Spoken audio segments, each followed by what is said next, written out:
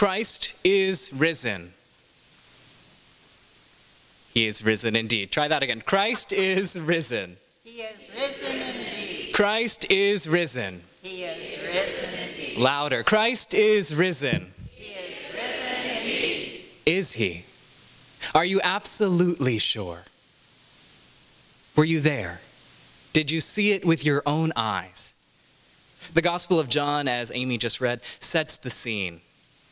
The disciples were huddled in a house. They were huddled together and afraid, and the doors to the house were locked because they had lost their leader. The government took their leader, stripped him naked in front of everyone. They mocked him. They hung him up on a cross like an ordinary criminal. They hung him up to die. They had lost their leader. They had lost their hope. They had lost their reason to continue their work, their reason to live. So they locked themselves up in a house, and they locked down their hearts. And that was supposed to be the end of the story.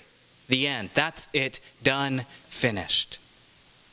And Mary Magdalene comes to them early. I have seen him. He is risen, just as he promised. But the disciples did not believe her. It had been the end. They were locked up, anxious, waiting for the sun to blot out, for their breath to cease. And Jesus came to them with his arms outstretched. Peace be with you. And he showed them the wounds that the world had created, the wounds that they had created. And our text says, in what has to be one of the biggest understatements of the Bible, the disciples rejoiced. And he breathed on them. He breathed on them like God in Genesis breathed on those first people and filled their lungs. He breathed on them, that breath that smells of sweet honey and Easter lilies, that spirit. And they believed.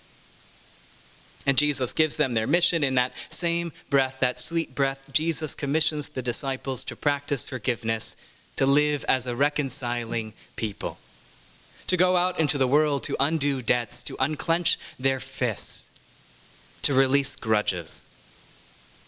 But Thomas wasn't there.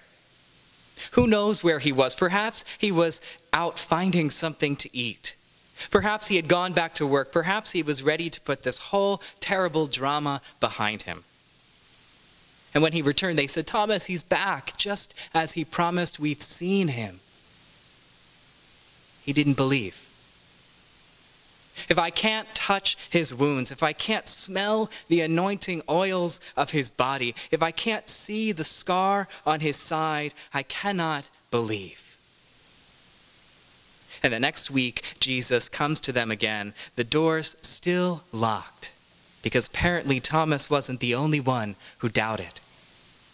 And Jesus appears again, and he goes right to Thomas, peace be with you. Put your finger here. See my sides, reach out your hand, put it in my side. My Lord and my God, Thomas says. I have to admit, I love Easter Sunday. I love to sing Christ the Lord is risen today. I love the hats and the bow ties. I love the sweet scent of Easter lilies. I love that rich taste of Easter candy that I've given up for 40 days. I love the taste of savory ham. I love to read in Scripture the moment the angel declares, he is not here, he is risen. And I love when the congregation exclaims, he is risen indeed. I love Easter Sunday. But on the Monday following Easter, the realities of this world seem to set in. War and poverty, disease and heartache. On Monday, we read about terrorism that took the lives of 72 in Pakistan.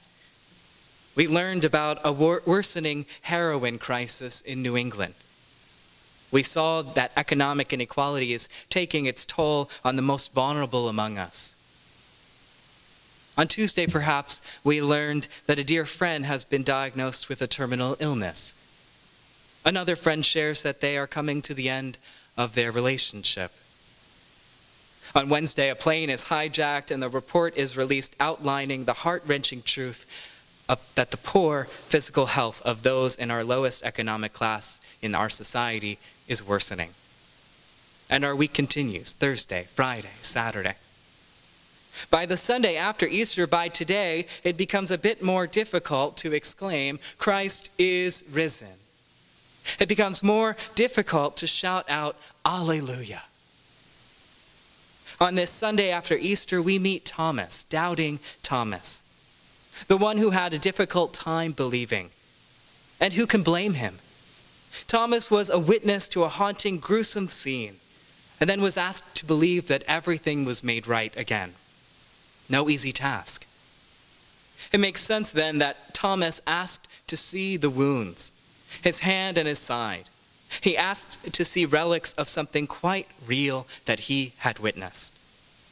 He was asked to believe in the resurrection, asked to believe that Jesus walked the earth again, and instead of responding at first with great jubilation, with excitement, with Christ the Lord is risen, with Alleluia, he pauses.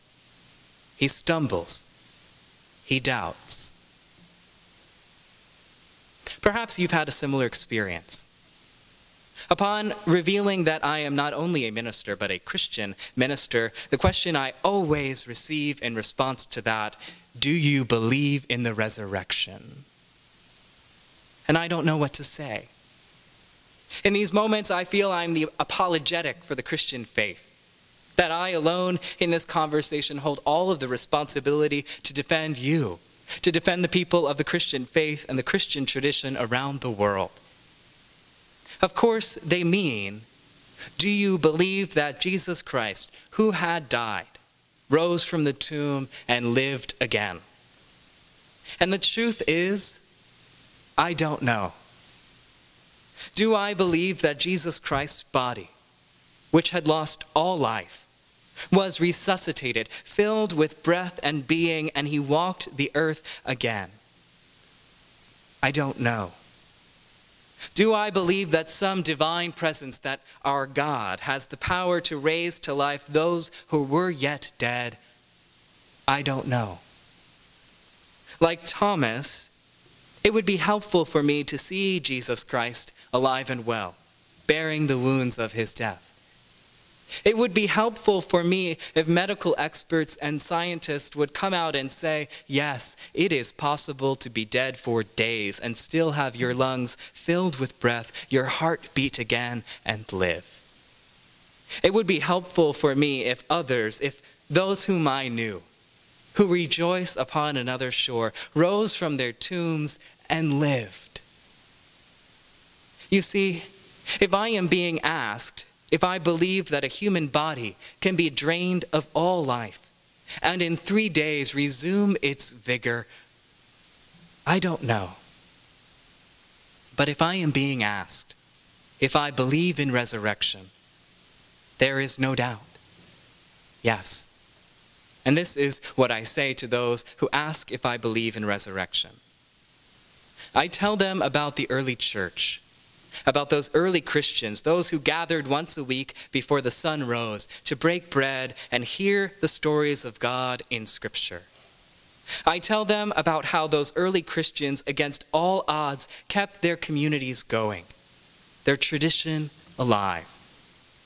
I tell them about church reformers, those who, when it felt like the church had grown too large and gone astray, they risked it all, even their lives, so that the church might be renewed, that the church might die and rise again. I tell them about Sojourner Truth and Harriet Tubman and Martin Luther King Jr. I tell them of people who refused to let the movement for justice and dignity die, those people who bore the burdens and the wounds, who in every time it appeared that hatred won, that the movement was dead and buried, it rose again and lives today. I tell them about changing tides and how the church around the world is rising to new life, opening their hearts to welcome gay and lesbian and transgender children into houses of God. I tell them about King's Chapel, I tell them about how after the revolution this place nearly vanished, then something strange happened, something new and curious, something that inaugurated a tradition of reason and mystery and beauty, and this place lived again. I tell them about us today. I tell them that despite the news reports of declining church attendance and membership, we are headed in a different direction. This place lives. And I tell them about you. I tell them that by your stories, by your examples, by your songs, perhaps even by your wounds, you have shared glimpses of profound resurrection. You see, the resurrection is less of a belief, less of a philosophical argument. It is an identity. It is who we are. It is what defines us, what we practice. Resurrection is not a period at the end of a statement, or a grand theological benediction, or a counter-argument to reason. It is an overture. It is a prelude, a beginning to the Christian life. Bearing wounds and scars, yet do we live.